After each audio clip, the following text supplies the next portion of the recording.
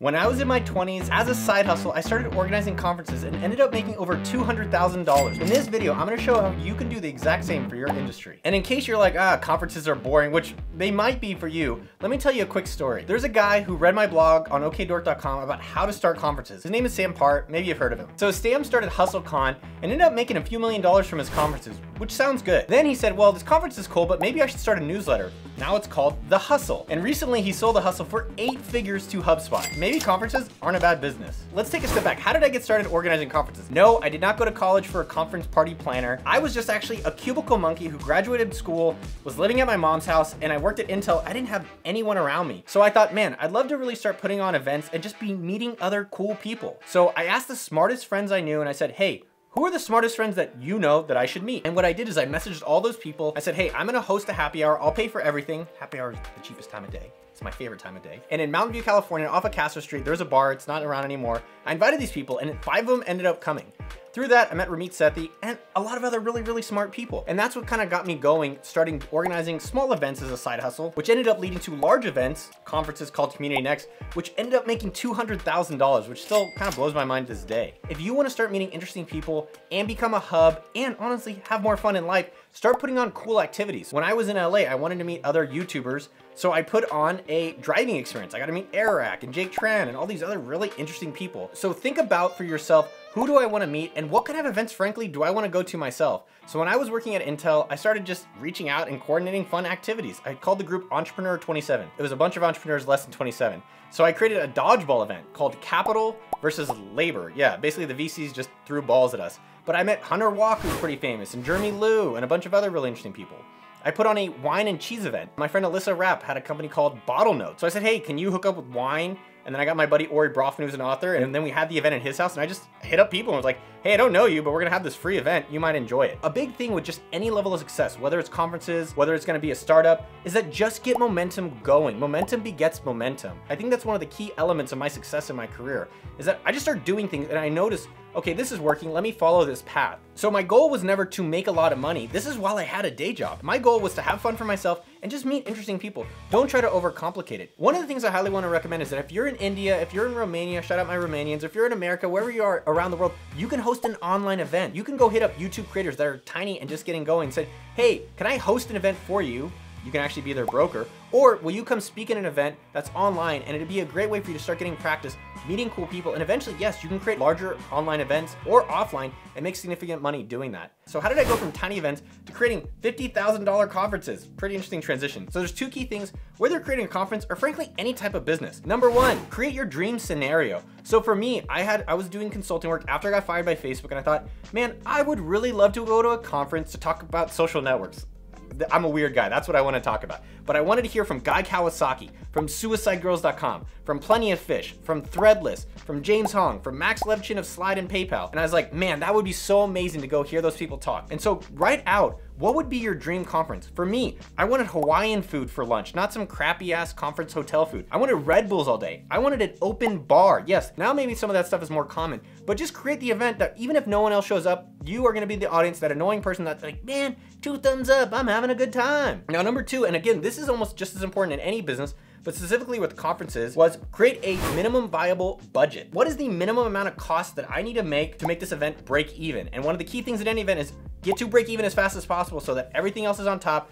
And frankly, you don't have to stress out about it. So this is our first ever budget on the original Communitynext. It looks like I spent around $42,000 on the original event. Breakfast, snacks, lunch, drink, PayPal, wine, hotels. Yes, some speakers, I'm looking at you, Josh and Aaron, I love you guys. They wanted hotels and other experiences. So it looked like overall, we had to make $42,000 back. Now, if you actually look at the top part, once I got our minimum viable budget on that, it was that, wow, how do I make $40,000, which is a lot of cash, especially at that time. I think at Intel, I was making $60,000 a year, pre-tax. So we had our early bird tickets, mid tickets, discount tickets, regular tickets. And what you're really trying to do here is like, what is the minimum I need to sell to make sure I don't have to worry about money? Because I don't think you should be losing money in the conferences. And as it turned out in my conferences, the ticket sales to individuals is what broke even and what helped me get to break even, and all the sponsorships is where all my profit actually came in from.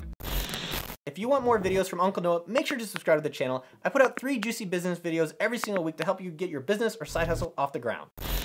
Now that you have a dream and you have a budget, there's basically 3 key things that you need to focus on: your venue, your date, and then the kind of a key reason to start selling tickets. Basically a flagship speaker or something you can start convincing people for.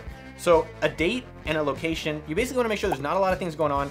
And I found a location on Stanford campus that was a free conference room. Yes, I asked some students at Stanford, can you book this conference room for me on a Saturday that I saw that there wasn't events around? And so that's what made the event really affordable to do. If you do it at the Hilton or some crazy hotel, you have to do all these ticket things, they make you use their food, it's a ripoff. So now speakers, you want to have a reason that someone comes to your event.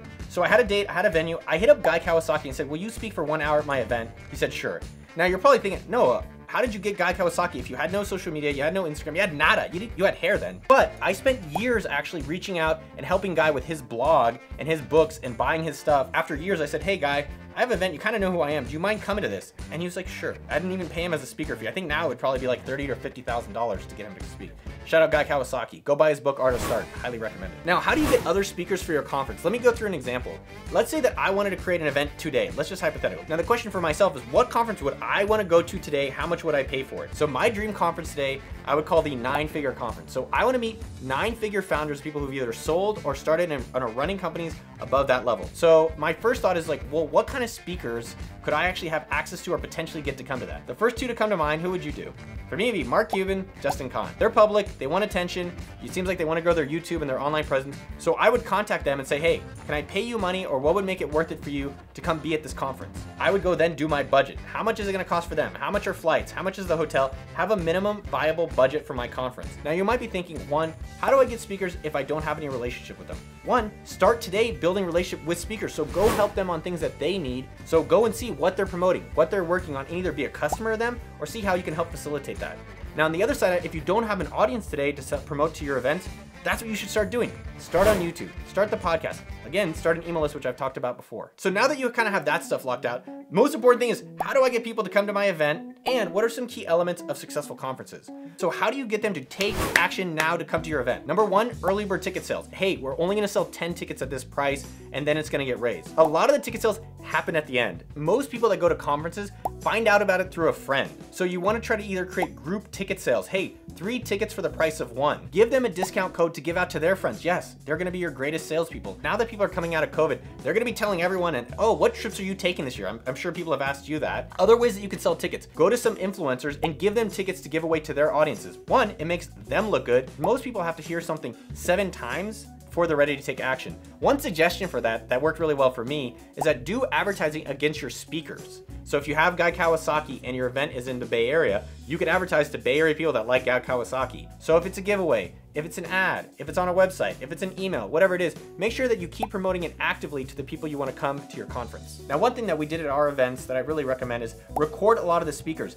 That creates great free marketing that you can now promote to a bunch of other people so that they want to come to your future events. Now, I want to check out our original website and get some like fond memories of this stuff. All right, so our site was communitynext.com, and yes, this is from 2007. Now, one of the things that I'm looking at this conference and I see some of the speakers, Alexis Ohanian, yes, Azar Raskin, yes, his dad was one of the early guys at Apple, Otis Chandler, founder of Goodreads, Rami Bittar, this guy's a very famous guy, Pete Cashmore of Mashable, Tom Conrad, this guy has gone on to do Snapchat and a bunch of other amazing things. Now, one of the most benefits of having conferences is you're gonna meet so much amazing people. Because I was able to meet these people really early in their career, it made really great relationships that are still paying dividends now, literally, was this 15 years later. Key thing with your conferences is iterate as you go. So as we were doing the conference, we didn't really have sponsors. And I was like, yeah, we should add sponsors. Then people started asking for sponsors. Another thing that we added and we iterated on was VIP dinners. Some people were like, hey, I want to meet the speakers. And I was like, huh, what if we could sell tickets to that? And there's a speaker dinner, so they get to have a good dinner. And it's free for the speakers. So the VIP dinner is what came about. If you like this video and you want more ideas for side hustles that can make $1,000 a month starting today, I highly recommend you check out this video up here. And if you haven't subscribed to the video, Uncle Noah, yes, me, wants to send you more videos. So make sure you hit that subscribe button below. I love you, and I'll see you out there. Pew, pew.